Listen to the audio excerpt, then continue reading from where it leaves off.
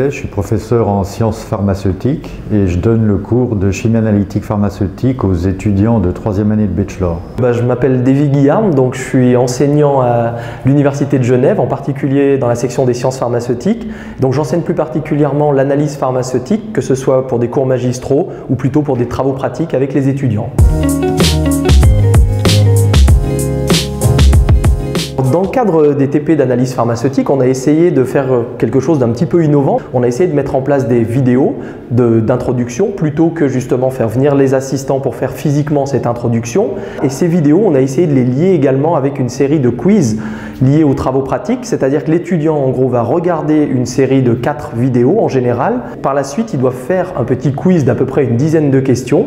L'idée, c'est de nous prouver à la fois qu'ils ont pu regarder les vidéos et comprendre le contenu pour pouvoir être fin prêt pour arriver au niveau des travaux pratiques. Et ensuite, l'étudiant fait les travaux pratiques. Il peut s'aider durant les travaux pratiques des vidéos, il peut regarder s'il lui manque une information, que ce soit pratique ou théorique. Et à la fin du travail pratique, lorsqu'il rédige son rapport, eh bien, il aura aussi l'aide de ces vidéos. Donc les assistants sont bien sûr présents dans les travaux pratiques, mais la vidéo leur permet d'avoir continuellement une aide et un soutien. Alors en fait, il y a plusieurs raisons qui nous ont motivés. La première, c'est vraiment pour les étudiants parce que ces travaux pratiques sont en lien avec le cours. Et le cours n'est pas donné à la même période que les travaux pratiques. C'est-à-dire que le cours est donné sur l'année alors que les travaux pratiques ne sont que sur le premier semestre. Ainsi, les étudiants n'avaient pas forcément toutes les informations théoriques pour pouvoir suivre les travaux pratiques qui font partie intégrale du cours et du champ de l'examen. La deuxième raison, c'est pour avoir une qualité de formation pour les étudiants qui est identique. Avant, nous avions les assistants qui faisaient des introductions et en fonction de l'assistant, en fonction de ses connaissances dans le domaine, il y avait des informations différentes qui pouvaient être données aux étudiants. Là, nous avons décidé avec mon collègue Davy Guillarme de donner nous-mêmes des vidéos qui rendaient une homogénéité de formation. La troisième raison, et vraiment pour les étudiants, c'est pour qu'ils reçoivent l'information correcte, mais en plus qu'ils puissent l'avoir avant les travaux pratiques, ce qui n'était pas le cas avant. L'introduction se faisait aux travaux pratiques, là nous gagnons du temps, et les étudiants peuvent se repasser ces vidéos, s'ils le désirent, afin de bien comprendre ce qui se passe. Et donc il est important de produire ces vidéos pour qu'ils puissent garder toute l'information jusqu'à l'examen qui lui aura lieu 6 mois après qu'ils aient quitté les travaux pratiques. Et l'autre gros avantage, évidemment, c'est que quand on a des TP sur 14 semaines, toutes les semaines, les étudiants, on a un tournus d'expérience. Toutes les semaines, il y a des étudiants qui vont faire les mêmes expériences. Donc les assistants doivent répéter 14 fois la même introduction, ce qui est un peu stupide a priori, parce que si on fait une fois une bonne introduction dans une vidéo, je pense qu'on peut tout à fait la réutiliser de semaine en semaine.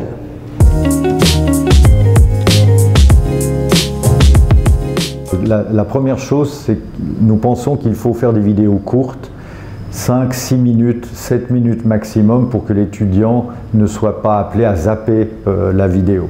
Donc ça, c'est la première chose. Donc nous avons décidé de faire 3 petites vidéos. La première petite vidéo est une vidéo qui reprend des bases théoriques qu'ils n'auraient pas forcément eu le temps déjà de voir au cours. La deuxième vidéo va indiquer ce qu'ils vont faire dans le travail pratique en lien avec la théorie. Et la troisième vidéo, c'est un de nos assistants qui est devant la caméra et qui montre pratiquement comment va se réaliser dans le laboratoire la vidéo. Alors l'idée qu'on a eue derrière tout ça, c'était de faire des vidéos pas trop professionnelles. Parce qu'on estime que si on fait une vidéo hyper professionnelle, on ne va jamais vouloir changer le contenu de nos travaux pratiques. Parce que la vidéo, on aura pris un temps fou à la faire. Donc après, le but, c'est quand même aussi de pouvoir moduler les travaux pratiques et les faire évoluer au cours du temps. Parce que bien sûr, les techniques analytiques évoluent. L'étudiant, en quelque sorte, il a plein de choses à regarder, c'est assez interactif et intéressant, je pense, pendant 7 minutes. Il y a à la fois ce que l'enseignant écrit au tableau, à la fois ce qu'il raconte et également le contenu du PowerPoint qui donne aussi les éléments clés à retenir.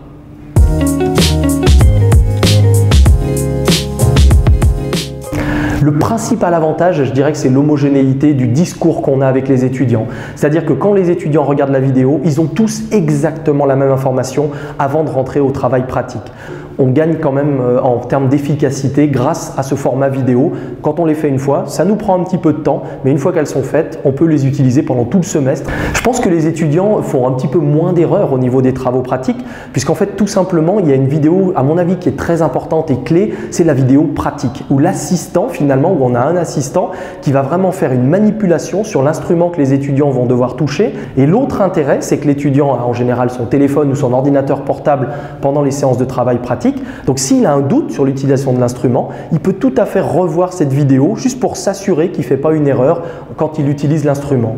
Donc je pense que ça donne un petit peu plus d'autonomie aux étudiants. Ils ont un petit peu moins besoin des assistants toutes les 5 minutes parce qu'en fait, grâce à ce format-là, ils peuvent vérifier les choses qu'ils disent ou qu'ils font et c'est quand même un plus pour eux, à mon avis.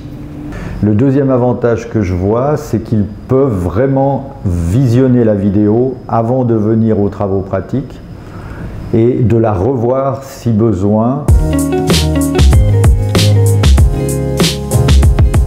Alors en tout cas, quand il y a, c'est beaucoup le cas en sciences, hein, quand il y a des travaux pratiques qui sont associés au cours, moi je recommande de faire ceci, comme je l'ai dit, pour la qualité et pour l'étudiant. Vraiment, je pense que c'est une aide essentielle à l'étudiant. Et en fait, le temps pris pour faire ces vidéos était relativement court. S'il y a plusieurs informations à donner, c'est déjà de faire par vidéo, ne pas donner trop d'informations par vidéo, ça c'est le premier conseil. Le deuxième, c'est de ne pas faire des vidéos de plus de 5-6 minutes. Un étudiant préférera voir 3 vidéos de 6 minutes qu'une vidéo de 20 minutes, par exemple. Ça, c'est le deuxième conseil. Et le troisième conseil, c'est peut-être pas vouloir trop scénariser, ne pas avoir peur aussi d'avoir des fautes qui peuvent rester.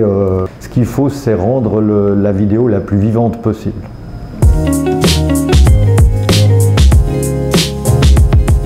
Alors moi personnellement je suis très content du format qui a été mis en place, effectivement.